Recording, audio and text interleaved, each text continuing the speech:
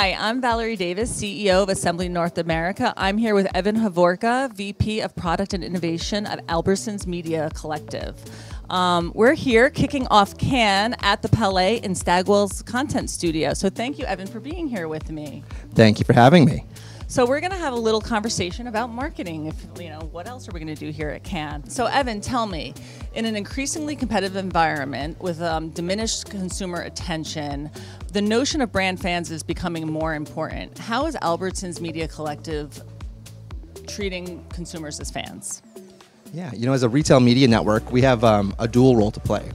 As a representative of the Albertsons shopper, and that's our number one reason for being, keeping people coming into our stores, our website and app, and shopping and finding what they need to fulfill their food, pharmacy, and pet needs. That's the core business then of what our media collective can bring to our CPG clients. So we have two pockets to keep happy. Our shoppers coming in at high frequency, buying new products, continuing to buy their loyal products. That's the core base of what we bring to the CPG marketing clients. So we need brand fans on both sides of the house. As product and innovation lead for the collective, though, the media side of this, the CPG client, is my first concern. And so keeping them happy is really falls into two buckets. We want to make sure it's frictionless, so when they come and play with the retail media network, they're looking and seeing products that are similar to things they've bought traditionally through an agency or directly, like display, search, on and off platform. But we also have some unique things like in-store that may be different than anything they've bought before. We want to make sure that's frictionless, transparent, performative. And so how many hoops do they have to jump through to get to that is a metric we try to minimize. And then on the other side, we want to get innovative and get creative, because retail media has been around for a while, but there's been some slow adoption of certain innovations. We're here to really put a stake in the ground as the innovative driver in retail media in North America, and we're doing just that. You're going to see a lot of good press from us on this Cannes trip. We had a lot last year.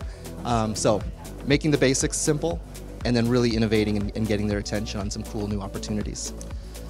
So in your role, I have this question for you. How is Albertsons transforming marketing over the next 5 years? Yeah, we see, 5 years is a long way to break out, but there's some core concepts that we have to thread in year 1, year 2, year 3. As we get into year 5, there's probably some new things we haven't seen yet.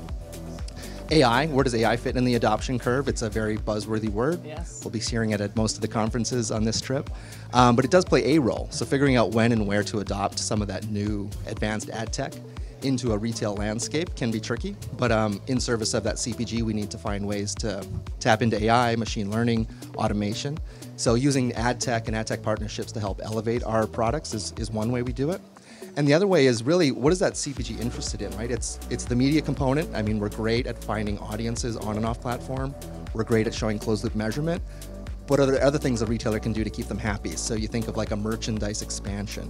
What would they want to see from like an inventory access, or ability to co-partner with us on new product launches?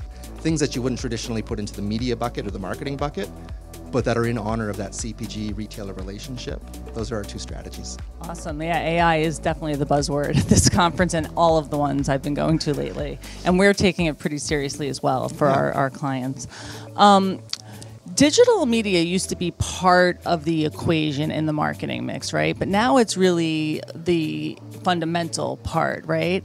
So how is Albertsons Media Collective leaning into the digital-first connected consumer experience? Yeah, it's a very small role in the grand scheme of the shopper behavior with a traditional retailer in the US.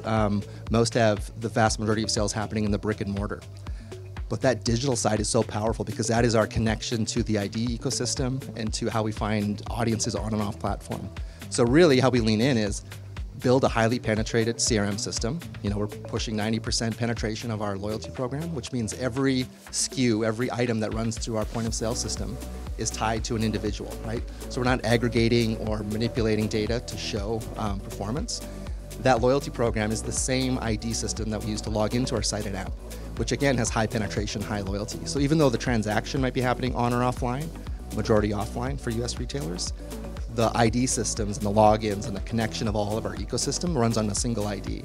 So that's our beautiful onboard then to go find that same person on a Pinterest, Meta, Trade Desk, Google platform with the same fidelity and accuracy that we can do on platform. without the digital component, without a highly adopted website and app, it would be very difficult to take all your offline value and find it across the web. Oh my God, you're talking my language. CRM is the thing we talk to our clients about. It's like what is old is new again. If you think back in catalog marketing, and it's so important now with the deprecation of the cookie and the So I'm glad you brought that up. Yeah. We see deprecation of cookies and consumer protection of data. I mean, it's a good thing for consumers in general, so great for our shoppers. Yeah. We see it as a way to minimize some of the middle players as well, some of the people who are drafting off of third-party data sets. Yes. Those are drying up, and what's left is first-party data. And so if you're a first-party data owner who also owns inventory or has inventory partnerships that transact on that ID, there's nothing better, right? Especially if the conversion is there too. Well, that's why it's so important to every client. And there's so many clients who just don't even have it. They don't own it. Like they think about CPG. You guys hold the first party data. Just think about how those brands really are going to rely on you guys for that.